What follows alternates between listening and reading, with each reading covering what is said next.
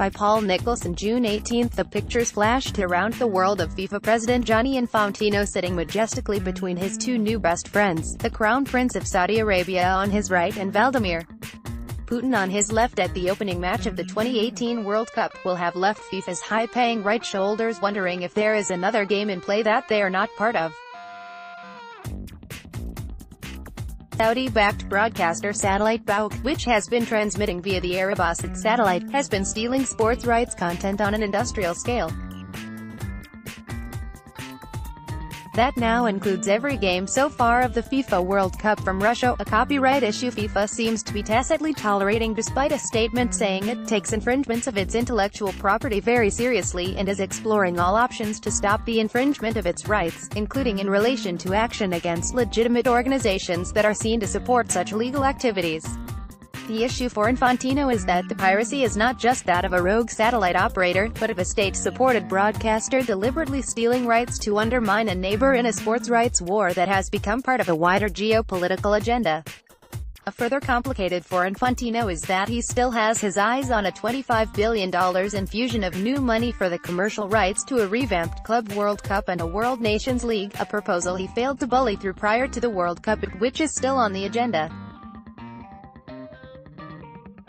While Infantino has been coy about the origin of that money, all indications are that the bulk of it is coming from Saudi Arabia. It is a sum of money that most rights brokers believe is not attainable in the current rights markets, which would again point to a soft geopolitical power play in the disruption of the global football calendar and the run-up to the Qatar 2022 World Cup. beoutQ launched soon after the Qatar blockade began, in August 2017. Claiming that it is a Colombian and Cuban venture, investigations have shown it is linked to Saudi companies and is actively promoted by Saud al-Qahtani, a media advisor to the Saudi royal court, holding the rank of minister. beoutQ's channels are broadcast using satellite frequencies on Arabasat, an intergovernmental satellite operator headquartered in Riyadh and 36.6% owned by the government.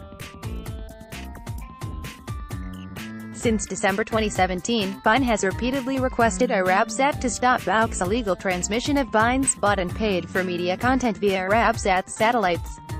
Arabasat has refused to cooperate, despite repeated cease and desist letters.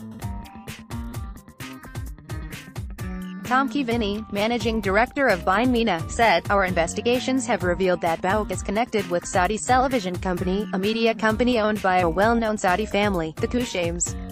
It is not just beIN that has had its broadcasts pirated. As the beIN has taken anti-piracy measures to prevent the theft of its signal, beoutQ has turned to stealing broadcast feeds from other right shoulders and beaming the matches to a footprint it hasn't paid a rights fee for. Most recently, it has stolen from Comcast, taking NBC Universal Telemundo's World Cup feed of the World Cup and inserting their own commentary on top." In a statement released last Friday, FIFA said, "FIFA is aware that a pirate channel named beoutQ has illegally distributed the opening matches of 2018 FIFA World Cup in the MENA region. FIFA takes infringements of its intellectual property very seriously and is exploring all options to stop the infringement of its rights, including in relation to action against legitimate organizations that are seen to support such illegal activities.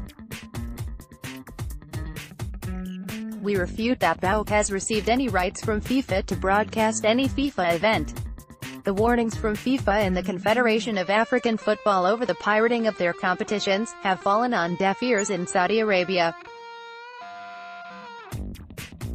A beoutQ statement issued at the weekend said, "Our dear viewers, beoutQ informing its viewers that it is carrying out regular maintenance for its channels, resulting from the desperate attempt led by the Qatari side represented by its sports group affecting its Cuban satellite today and yesterday through illegal and failed means which we thwarted. These attempts contravenes with international law. We declare this and comfort our viewers that their viewing of the World Cup is in safe hands, and we request the viewers to keep their boxes on all the time on our channels L, connected to internet until the next match so that we can carry out the needed updates in the coming hours to resume broadcast gradually. Talk is cheap, but rights are expensive." With more than 10 games of the 64-game World Cup already pirated, FIFA could very soon be facing aggressive demands for right shoulders for action rather than platitudes. For an organization that last week trumpeted its sound financial footing and made promises of even more money to its members, it is showing very little respect or protection for the buyers of those rights.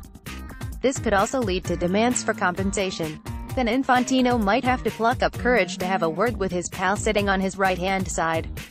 Contact the writer of this story at mock.L15293500046 Lab 21529350046 Avler 15293500046 OD 15293500046 Nayat N15293500046 Oslo 15293500046 Sint.L15293500046 UAP 15293500046